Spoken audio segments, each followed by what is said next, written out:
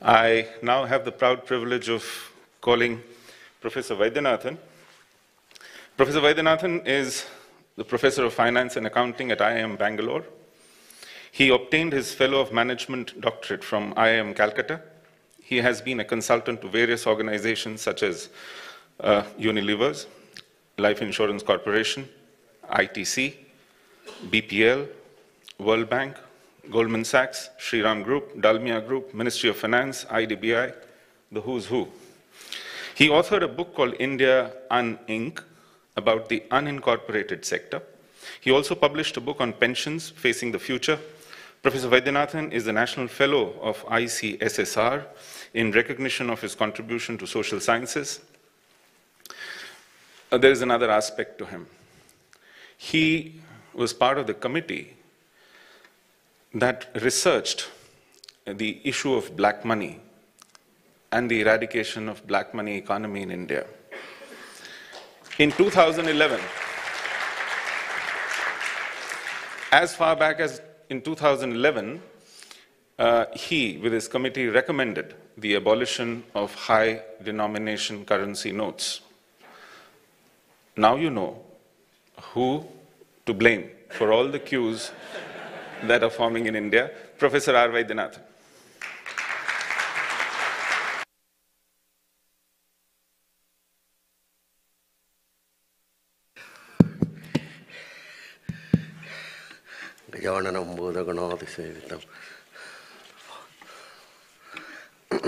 Thank you, Sushil ji. I should really appreciate you because 2 weeks before in Delhi, one enthusiastic person who introduced me, he told Professor Vaidyanathan has been involved with black money for the last 15 years. So this is a slightly better thing in terms of, I told him don't do any of those things because India is a very complicated country. I think all of you know, right? The accused become judges, judges become accused and all type of things. So suddenly they may arrest me that you are responsible for all the black money. Okay. Integrating Hindus, economy worldwide. I think Swamiji requires an enormous amount of appreciation for taking this task. He is very persistent, consistent and very conceptually clear. Around 2010, I think, he came to Bangalore and we had a lot of discussion. He went and met a lot of business and industry people. You might be surprised, some of them suggested this Hindu economic forum is not a good idea. You can have economic forum, you can have India, but why Hindu? But Swamiji smiled and left it at that. He didn't change or he didn't do, because he was very, very clear what he is attempting and what he is aiming at. So that's something which is, he came and told me, some of them told me that if you only have, Indian Economic Forum or Economic Forum or maybe nothing, we would be willing to be part of it, support it. But Swamiji told, how can it be possible? The whole idea is to integrate the Hindus. So I lightheartedly told him, when our constitution was getting framed, one of the, most of you may be knowing, WHEF is one of the legal organizations in India, Hindu Undivided Family. So there was a discussion actually. Kindly note, very interesting, it was not Hindu United Family. Hindu Undivided Family. There is a subtle distinction. So the framers itself know that time that calling it Hindu United Family is not going to be very helpful. So let us keep it as Undivided Family. And over a long period of time, we have so many type of identities, divisions, but now things are significantly changing. I would say we are in the major cusp of a global change. This is a great opportunity for Hindus. Substantial amount of change is taking place in the global economy, and this is the time in which we should strive to leverage on it and in a sense assert ourselves on the global stage. First and foremost, G7 is on decline. G7, which used to have something like 55% of the share of the global GDP. Today is having something like 32% only. The remaining is by others. The emerging markets, primarily India, China, and Indonesia and Brazil, these 4 countries, which used to have something like 32%. Now they have got 52%. Right? You can show that graph if it is available. Right?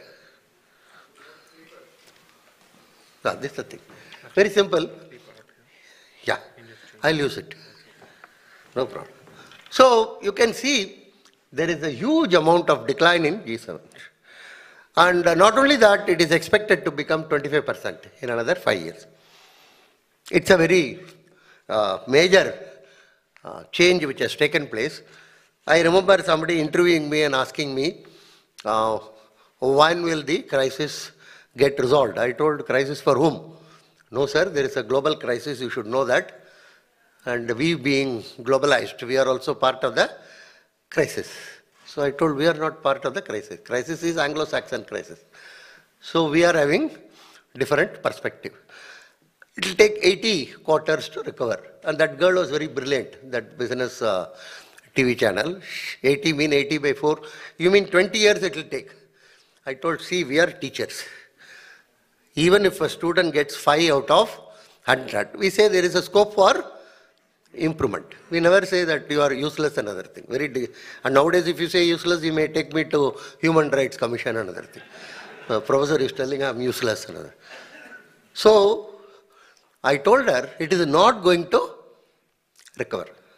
Because there are some fundamental structural problems for all these countries. As many of you will be knowing, 1820 the ascendancy of G7 took place because of industrial revolution and colonialism. Till 1820, India and China had 50% of the global GDP. Every century, first century, second, third, fourth. After 1820, it declined. Now it has started again moving up. That's why Angus Madison, who did an exhaustive study over a 20-year period, he mentioned that countries like India are not emerging markets, they are re-emerging markets. It's very important. It looks terminological, but terminology is also equally important. He said Hindus are trying to retrieve where they were in the earlier part of the period. So there is a huge change which has taken place. And the structural change is because of enormous amount of borrowing done by the G7 countries. They are all indebted up to their neck. Phenomenally, they are indebted. You can see there. Where is this?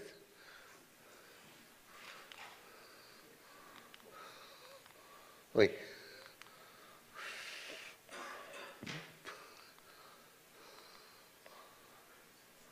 Current global position is on purchasing power parity basis, China, USA, India and Japan.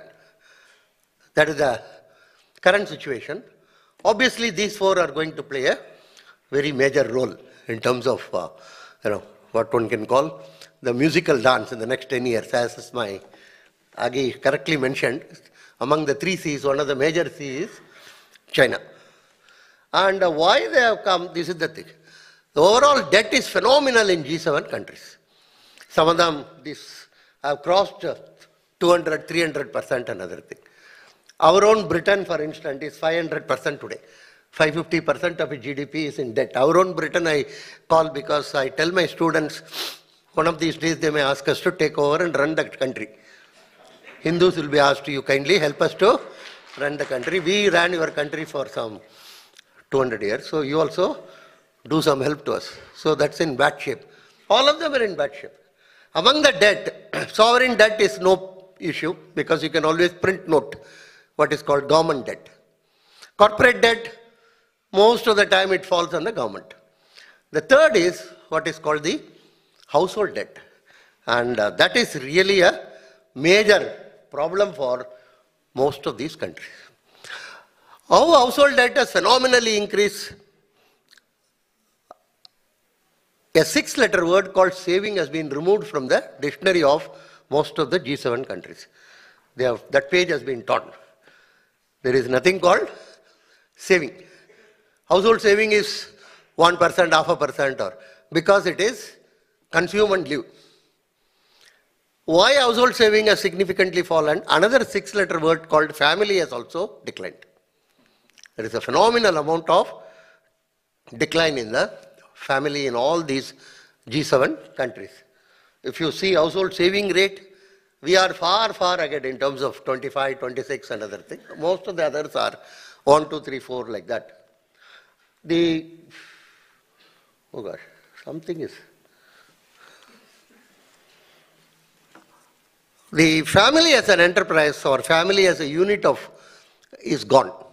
As the Archbishop of England nicely put, the sovereignty of the family is no more there.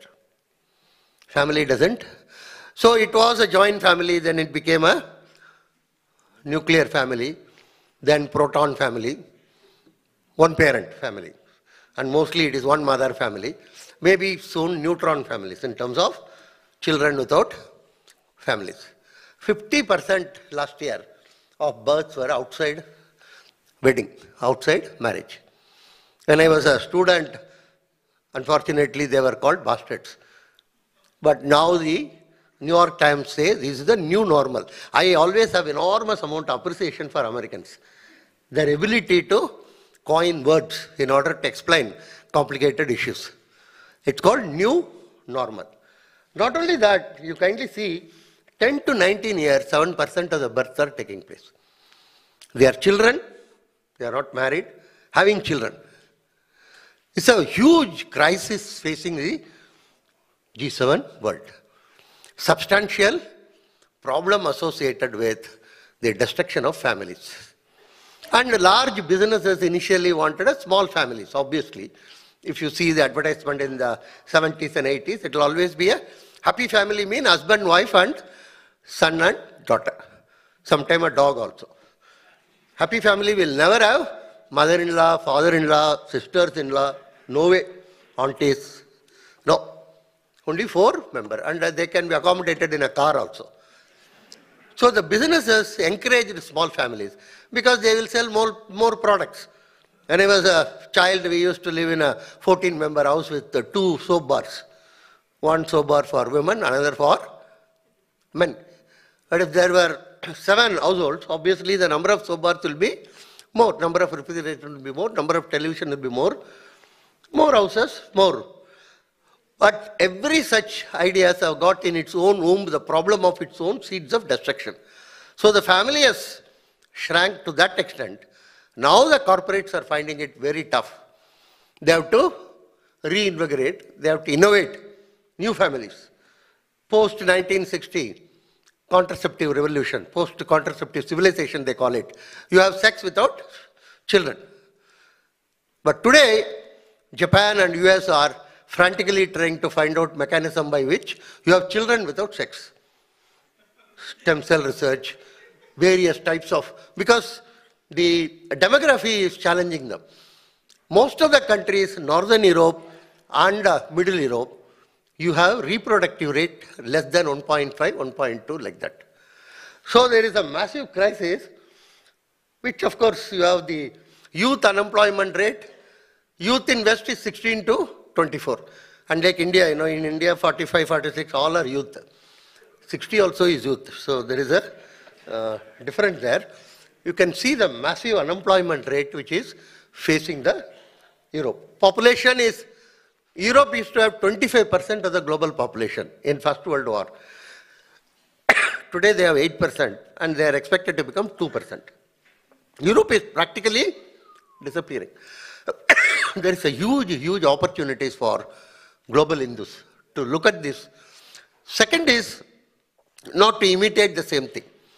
If you go by the same path, we are not going to be any different or any change. You can see here, this is the one which is going to replenish the declining population in Europe. You know the consequences of this already. Every day 10,000 people are trying to enter. And I can tell you, Europe is sitting on a tinder box, maybe 3 to 5 years' time. not more than that.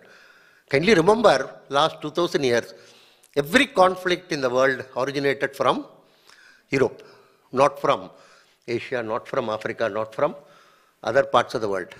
So this is going to be the major challenge or thrust areas. They thought this will help in terms of replenishing the labor force. They could have as well had people from countries like India, where they are more law-abiding and more work-conscious. But unfortunately, this is the one which is getting replenished. So what is the West failed because of these? They nationalized the families, privatized the business.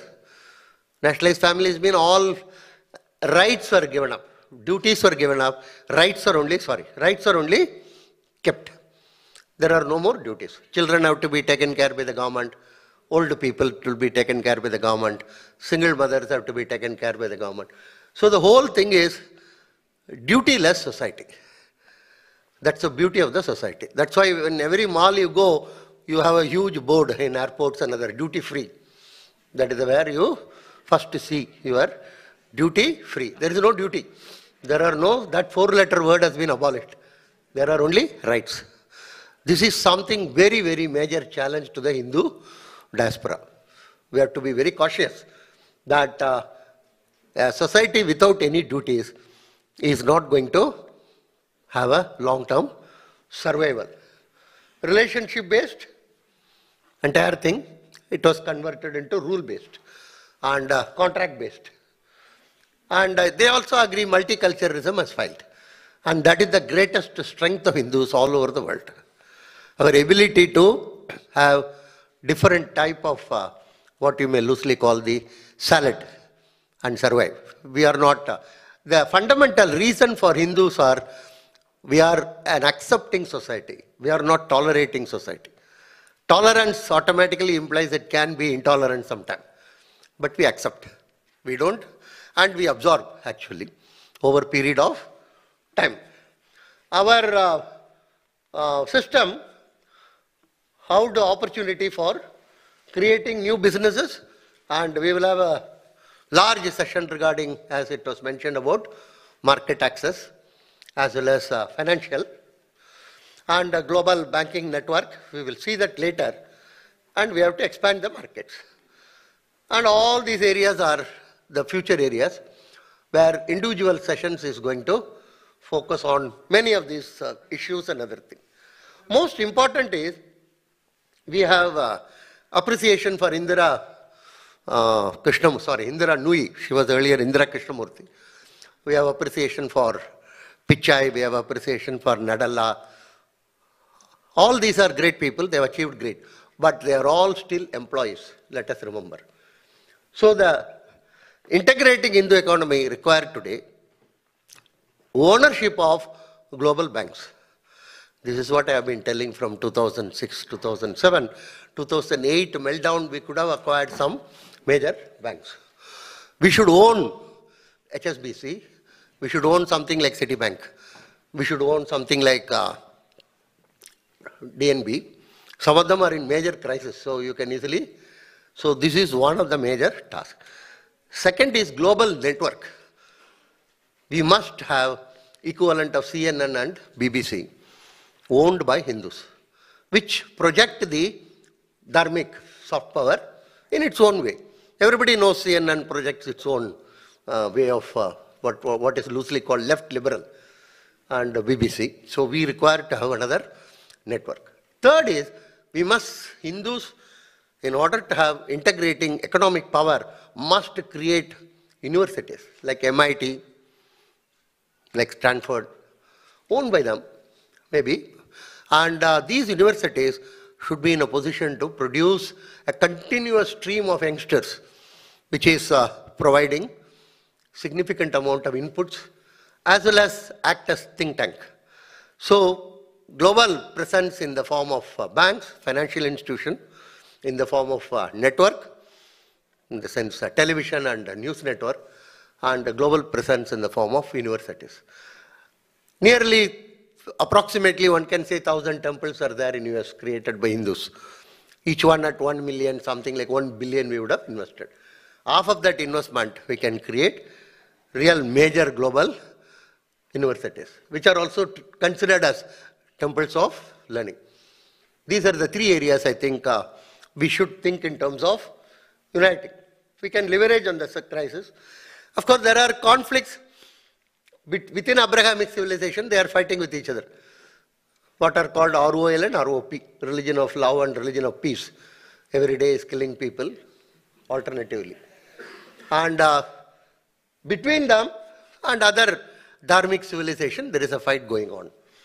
And modernism versus traditional values and systems. So these are because Europe has completely given up Christianity. Europe has become agnostic, or what you may loosely call atheistic. So there is a huge US substantial portion, but still a large chunk of US is what you call church going and Bible believing and other things. So, but our business based on sustainable model, kindly note feminine. We are primarily in terms of feminine in our approach toward things. Because it's not only creating, it is sustaining and eco-friendly. And all over India you will find Hindu women are more eco-friendly actually. You will find early morning they go around and watering some unknown plants. They are the ability to find which plants are having which characteristics. And they are extremely friendly towards animals. Women actually provide the core strength of eco-friendliness in our context in India, whether it is tribal women, whether it is women in the urban areas. They are always more conscious about eco-friendliness. When my grandmother used to say this plastic and other things are dangerous, everybody used to laugh at her. You are not modern enough and other thing. Become modern, ma, what is this? You are still clinging to your jute bag. And today the same jute bag my granddaughter is carrying, telling that this is the, what one can call fashion statement. Plastic we will not. So my grandmother, I would say, is very, very far-sighted, more eco-friendly, understood the nature of the issues. And family and community oriented we are. And ours are relationship based. We are not strictly in terms of only the contracts and rules, much more in terms of, like our friend Bhajanka nicely told, and Agarwalji mentioned, are we in a position to have our links with the community? Ability to call them for dinner, ability to provide for them, and substantial amount is being done in the country, except not much advertisement is made. Ramakrishna Ashram provides something like 60 to 65,000 medical dispensaries, hospitals. Large number of temples provide food in the afternoon. Ekal Vidyalaya conducts thousands and thousands of schools. So much of community-oriented activities are taking place among the Hindus, and that is one of the major strengths of our economy. And least we have to create a global pressure group. Our ability to talk about our requirement and stand up and say. And there is a huge change also which has come about, about Hindus all over the world. I remember in the 70s as a student when I came here, and they were all the passport, visa checking, they were wondering why this man from a country of snake charmers and coming, and it's all right, he's coming, sir, he has got some admission in some, okay. But today it is totally different. I can see the worry on his face. He wants to know whether I am IT related man. I'm going to come and set up some more shops here. So there is a huge churning or huge change has taken place in terms of how the Hindus are looked at. So that is our worldview is cyclical, animal and plant friendly, globally, and community and family are building blocks. We are relationship based. We are not 100% contract based. And unfortunately, family is not at fully nationalized in India. Given the size, it is very difficult to do that also. In terms of, and future belongs to Sanatan Dharma. One can be very, very confident of it. There is absolutely no doubt. Because see, we used to have conflict. We used to have, differences. I'm sure many of you will recall when Adi Shankara went and had a debate about Advaita with Madan Mishra. Right? It was a major debate. Madan Mishra's wife herself was the judge actually. She sat there. Adi Shankara accepted it. Even though she was the wife of Madan Mishra, he never suspected that she is going to be partial or anything. And then the debate went on for days, and finally, based on, whose this Tulsi garland becomes withered away first, because he is the one who gets anger. The point I want to mention is, debate is one of the sustaining qualities of Hindu Dharma. Adi Shankara could have gone with a belt bomb and sorted out the whole issue within 5 minutes. Where is Madan Mishra? And then burst, and then he would have become martyr, and that fellow would have become a. But it never happened actually. 180 years, believe me, sir, there is a case going on. 180 years between two groups of what are called these Vaishnavites in Tamil Nadu. How a temple elephant should be had the namam, or what is called the symbol. Whether it should be sharp down or it should be view. 180 years, but none of them attacked others. None of them. It went on and on. A lot of debates are going on Agama Sastras and various other. So ours is completely in terms of discussion and debate. And that is our major strength. And that is how we can integrate on a global basis. So we believe in cyclical nature. It's not linear. Of course, some people will criticize, and this is the only thing which gives you also certain amount of cynicism. If my court case is not settled, at least next birth it will be, I will become a judge, judge will become the accused, and accused will become the defense lawyer. So somehow it will be sorted out. That idea, attitude. But that's not the important thing. Important thing is our ability to conceptualize. Heterogeneity is the essence of our civilization. We are not, but there is a important point we call in terms of unity and diversity. But many a time what diversity is only stressed last 60, 70 years. That's one of the unfortunate things of the Nehruvian thinking. Diversity is alone stressed. That's not correct. Unity also should be stressed. So in the process what happened, there are, I was told, some 3 Telugu associations and 1 federation, 4 Tamil associations, 6 Gujarati. I'm sure Bengali will be much more in US.